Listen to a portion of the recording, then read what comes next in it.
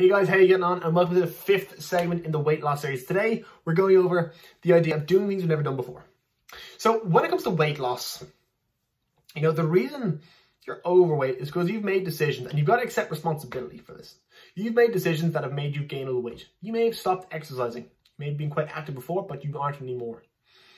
You may have stopped going to the gym. You may have stopped walking or running. Maybe you got an injury, Maybe you're just doing things differently. You slacked your diet off. You fucking bought a pizza every other day from Apache and Domino's, and you did the same thing all. Your diet went off track. You got to accept responsibility. But you've got to understand that in order to lose that weight, to be in a position you're in now, you've got to be willing to do things you're not doing. Because the reality is, if you were doing things that had you losing weight, you wouldn't be in this position right now.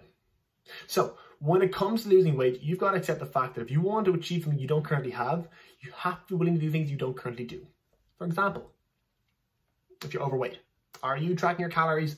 No. Well, maybe you start tracking them. Are you eating a deficit of calories? Definitely not. Well, start eating a calorie deficit. Are you going to the gym? Well, not really. Well, maybe that's a good idea to help you with your weight loss goals, to maintain a bit of muscle mass and help you in that sense. Are you setting a step goal, a NEAT goal every day? Well, no, I'm not. Well, add a step goal. Are you consuming a high protein diet? No, well, maybe start doing that. Are you, do you crave foods? Yes, well, learn how to combat these cravings. It's really important that when we're looking to lose weight, it's not going to be passive. Nobody accidentally lost weight. Nobody passively loses weight. It takes effort and takes commitment, and it takes these habits, routine, and lifestyle changes to allow it to happen.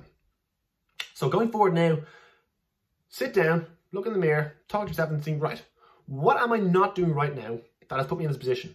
And what do I need to do that's going to get me out of it? If you want to achieve things you don't currently have, you must be willing to do things you aren't currently doing.